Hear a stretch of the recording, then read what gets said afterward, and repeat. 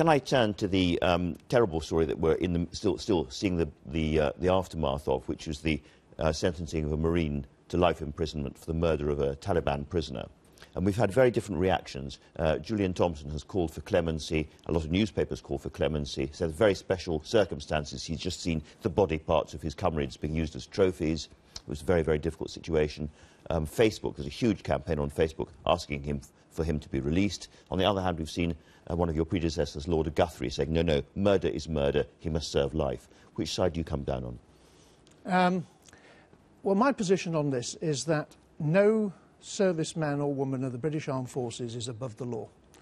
They're not above the law of the country, international law, or the law of armed conflict. This was a heinous crime. Judicial process has found this individual guilty.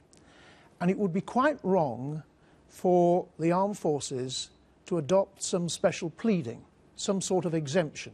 We do expect immaculate standards of our people. We do train them to do right things. He'd just seen the body parts of comrades being used as trophies. This is not like something happening on the streets of London or Birmingham. No, and I accept that.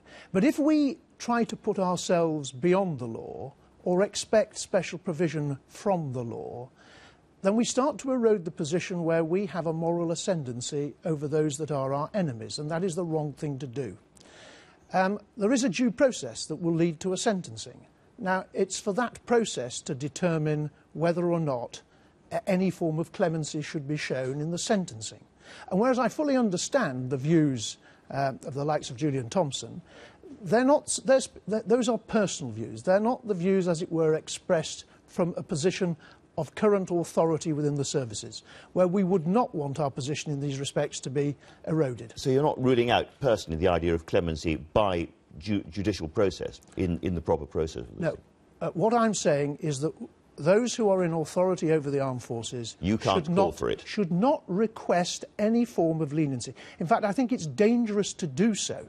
We should be immaculate in these respects. Murder is murder. This is a heinous crime. Thankfully, it is an exceptional act in terms of the broad conduct of armed forces.